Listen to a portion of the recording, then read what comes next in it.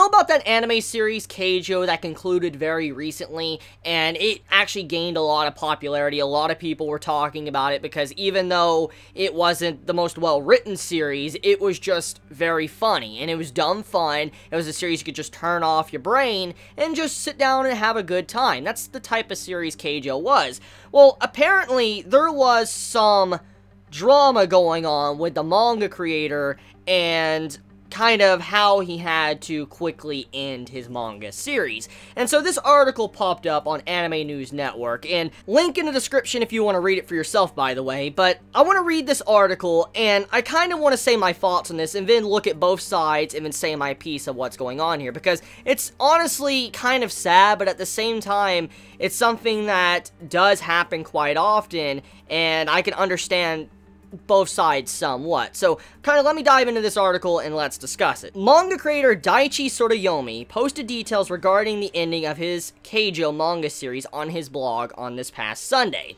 He began by saying that he was told even before the anime aired that he should finish the manga after the anime finished. So before the anime even aired, like before the first episode came out, he was already told by his publishers and all that, the magazine, like, end that series, get that series out of here, like, just wrap it up, end it before the anime is done, or after the anime is done. Like, as soon as it finishes, end it right then and there. So, basically, from this line alone, it's like saying, we don't care how popular the anime gets, we want you to conclude your manga series, but we're just done with it, so just get that, manga out of here. That's kind of what you can get from this entire sentence. He denied rumors that the manga was canceled due to poor sales of the anime's home video volumes. For instance, many like to discuss that how we might get continuations for series or seasons or whatever could be because of sales, and that's a big part of it. Without sales, we couldn't get continuations, and so many were speculating why the manga, just ended like it did, like it got canceled, was because of the anime sales. It sold very poorly.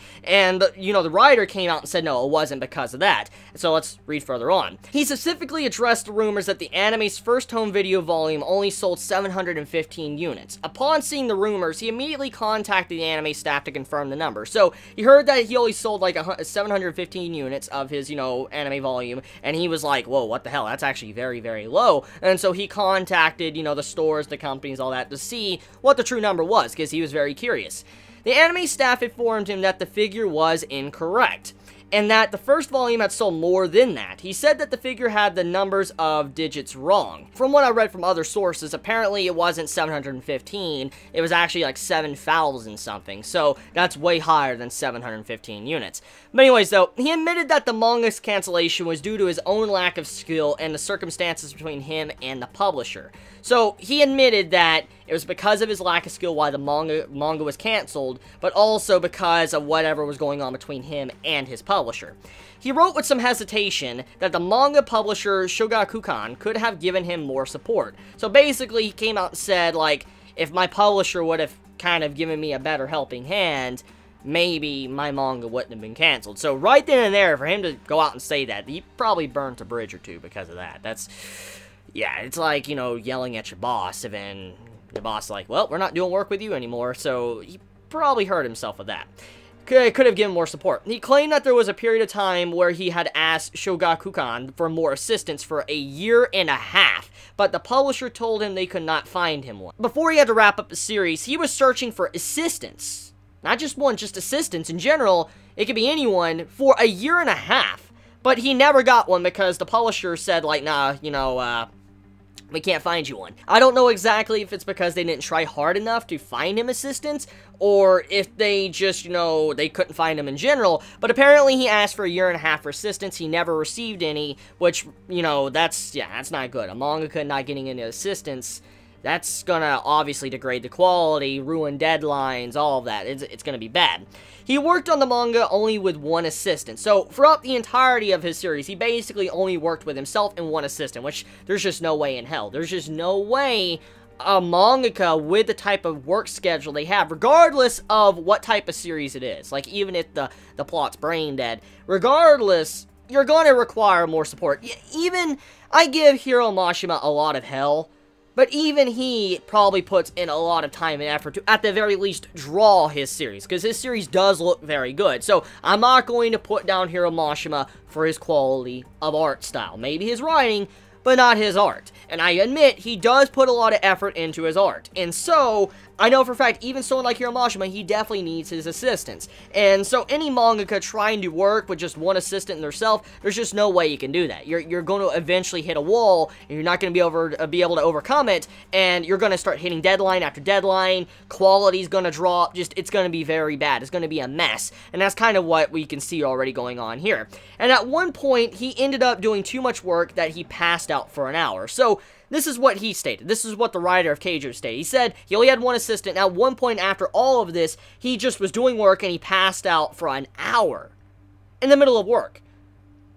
Now, I've been talking about this very recently. I've been talking about overwork to animators getting very bad pay. And I've even mentioned slightly that mangaka also have it hard as well. I mention it quite often in my, manga chapter reviews. Depending on when series go on break and stuff, I usually talk about this. I've talked about it when it came to Nakaba-sensei, when he took, his month off. I've talked about it constantly when it comes to Oda and him taking his week breaks. I've talked about when it comes to Horikoshi when he needs a break. I've done this quite often. I've always said that, mangaka obviously they have a hard time because if you've seen Oda's schedule, what he says, it kind of sheds light into how, the manga industry is and their type of work schedule, how they don't really have much time to really rest or sleep.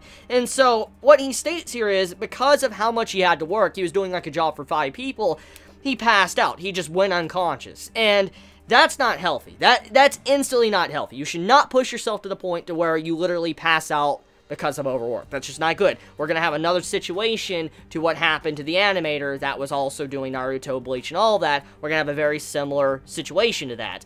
And so this, once again, shows how much he was putting effort into his series. He was going all in. This writer clearly was putting in his passion for the series, but obviously in the end result, it still got canceled, so that's kind of sad. Anyways, though, he had also previously been told that if the anime had one more sponsor, it could have also been broadcasted in Western Japan.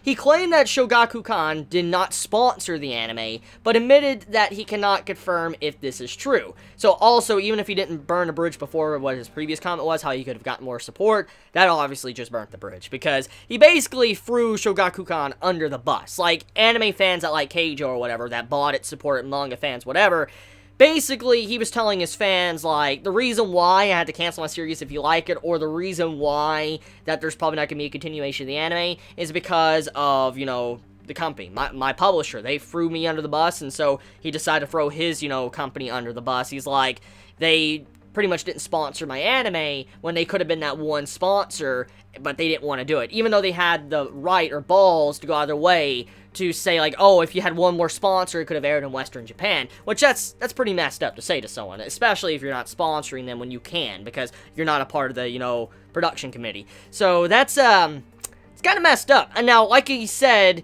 he admitted he cannot confirm if this is true, so it could be false, so we shouldn't say that this is accurate, but the point still stands, though. That comment was made, which is kind of disgusting in general, just saying that, because they already pretty much threw him under the bus, because the series had to end right when the anime wrapped up, so there was no hope of saving his series regardless, so it's kind of just rubbing salt into his wound. Now, next part is, Sotoyomi also regretted that the manga was placed towards the back of Weekly Shonen Sunday. Now, this caught me by surprise, because I've heard about, the rankings to placing things in the back and stuff. If you've ever, read Bakuman, or if you know the practices of Weekly Shonen Jump, you're probably very aware of how some series get axed. Like, they get completely canceled. If they fall in the rankings, obviously, they can just get thrown out, and then the series just completely ends. And that's kind of very similar to what happened to, Bleach and Toriko. They kind of fell out of popularity and grace, and then they just were no longer being published because the, Weekly Shonen Jump, they wanted that out of there. And so basically he says, he regretted that his manga every single week in Weekly Shonen Sunday, it was placed in the back. And if your chapter is placed in the back, automatically means that there's not a lot of people that really care about the series. That means that it does have a lot of popularity, and the magazine doesn't think that it's worthy of their time. Now, I have also heard things to articles in the past that some publishers, like Weekly Shonen Jump, they can actually pick and choose what they want in certain specific orders. Like, if they want, like, something in first place or second place, they could put it there, but if they don't like something, like the actual person of the company, they don't like this certain piece of literature, they could just throw that stuff into the back of the magazine, which clearly might have happened here with Keijo. For instance, there obviously is some form of problem between the mangaka and the publisher. There's obviously a problem there. There's definitely some form of beef or drama between them, and clearly because of this, it resulted in probably the cancellation. And for the series to be placed in the back, it's because of lack of popularity, but also because the company had no faith in him, and to begin with, they threw him in a corner, said you're worthless, and they just didn't care to even try to, advertise it at all. So anyways, continuing on, he would have liked to portray more of the planned story and admitted that he sped up the story, but said that in the end, half a year wasn't enough. So with the half a year he was given before he had to wrap everything up, it still wasn't enough to, conclude what he wanted to conclude. He revealed that he will put extra chapters in the 16th, 17th, and 18th volumes of the manga. In the end, Tsuruyomi thanked Weekly Shonen Sunday for giving him the chance to serialize the manga, the readers, the staff of the television anime, the people in charge of marketing, and the voice actors for the anime. He says that their hard work made him able to last half a year before the manga was canceled. So, basically, the series, it was canceled. Now, let's look at this at both sides, okay? Article aside, now let me set this article to, the side. Looking at it from both angles, okay?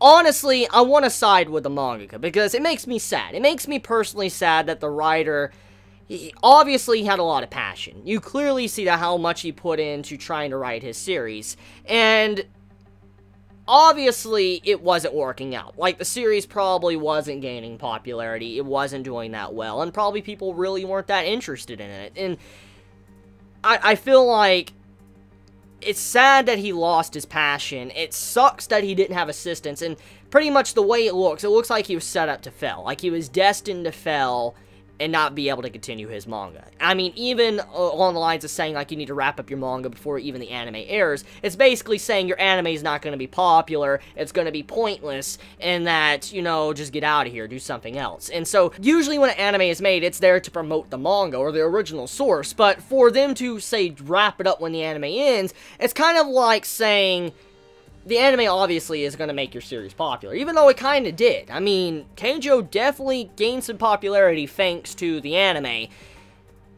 The publisher pretty much said, like, nah, just wrap it up, it's pointless, just get out of here. And I feel like the reason why they wanted him to keep it around until the anime ended is probably because they wanted to piggyback off some money. For instance, they wanted to get some money from the anime, the sales and stuff, to sell the manga, and then they were just going to throw him under the bus. That's what I feel like that was for. For instance, they wanted to get some quick money, then just toss them out. That's what I assume they wanted to do. Now, let's look at this from the perspective of the company. Now, in all honesty, I don't like what happened to the writer. Honestly, I wish that didn't happen. But at the end of the day, it is a company. And companies, they have to put their own self-interest first. That's just how it is. That's how companies are. That's how the world runs. I wish the world didn't work like that, but that's how the world is. It's a cruel and awful place, and it sucks. It really does. But you have to accept it because that is reality. And even if the writer was thrown under the bus, there could have been more effort done. At the end of the day, it's a company. If it really was selling that well, I don't think they probably would have continued to write him off. Most likely, it wasn't doing that well, and so they just decided to just axe it, get it out of here before they could just do something else, something new that will obviously gain popularity. And so, I understand the company's viewpoint of why they did it, because obviously they want to make money. And if it's not making money, something isn't. Obviously, they need to get that out, and then they need to bring something else in that makes them money. And so, I understand the company's point of view, and I also understand the writer's point of view as well. And I will say that I'm conflicted. I want to side more with the writer, but at the same time, I understand the company and their actions. But I feel like they could have been a little bit more supportive, or, in this case, human. I mean, I felt like the way I read this article, it felt like they didn't really have that humanity when they did this to the man. Like, it feels like they just didn't care. They acted like a machine and just didn't care at all. They killed this man and they didn't care at all. They just ended this man and, like, okay, they just move on. And they didn't even try to be nice about it. So, I feel like they could have handled it better, but I wasn't there to really know how they handled it. But I will say, however, that I feel like there is a deeper problem here. I feel like there was something going on between the mangaka and the company in general. Like, I don't think it just came down to poor sales or whatever. I honestly think it came down to some form of drama inside the workplace. That's what I'm assuming, because stuff like that can happen, honestly. You can have bosses and stuff not like a certain employee, and then they try to get rid of them. That happens. I know. So maybe something like that happened, but it sucks. It's a tragic story. I feel bad. I just hope that the writer doesn't give up and tries to make something new, and hopefully it sells well. I really do. I support the writer's, endeavors or whatever he wants to do. So let me know your thoughts. How do you feel about this article? I love you all so much. Please be safe. Chibi out.